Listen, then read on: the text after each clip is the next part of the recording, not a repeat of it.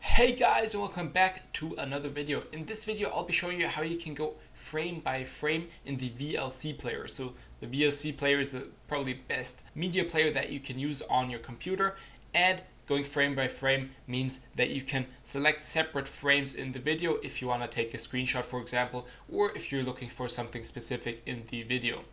So that's what we'll be doing today. First of all, we'll be going over a version that works on macOS and Windows, and then one that works for Windows exclusively.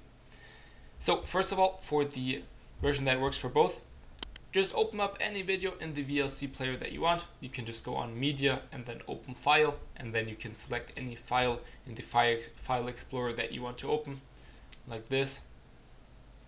Let's choose this one, and then it opens up that video. Now, you want to go to any point in that video and pause the video. Now, when it's paused, press E, and on the top right, you'll see next frame, and that means it goes frame by frame, always to the next frame, every time you press E. So now, okay, I'm on this frame. Maybe I want to take a screenshot here. Maybe I want to go further. If you want to go backwards, that doesn't work as well, so you'll have to use your mouse to go back a few seconds, or use the arrow key the left arrow key to go back 10 seconds, and then you can go forward again once you're back there. And then you can keep going forward with E. So that works for Windows and Mac OS. Now, something that only works for Windows, which allows you to do this whole process only with your mouse if you don't want to use your keyboard for any reason. You want to press on View on the top here. Then you want to do Advanced Controls.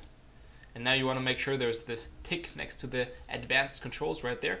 And now, as you might have seen, you got some extra options right here. So this is the normal options down here, the first bar, and then above that you get some new options, the advanced options. And right here, this one, frame by frame, as it's already called, you know what it does. If you press this, you'll go forward frame by frame. Unfortunately, again, no backwards button. But yeah, that's how you can go frame by frame in the VLC player to take screenshots or look for something specific that you want to find in the video. I hope this helped you out. Make sure to drop a like and subscribe if it did, and comment down below if you have any more questions.